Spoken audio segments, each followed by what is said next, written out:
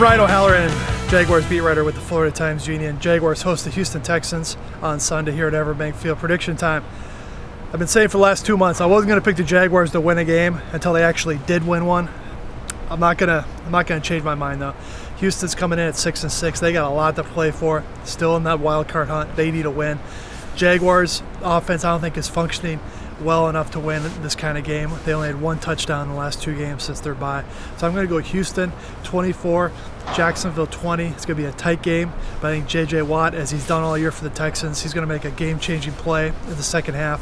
Fumble, interception, maybe even a touchdown catch, and that'll be the difference. So that would drop the Jaguars to 2-11. For the Florida Times-Union, I'm Ryan O'Halloran.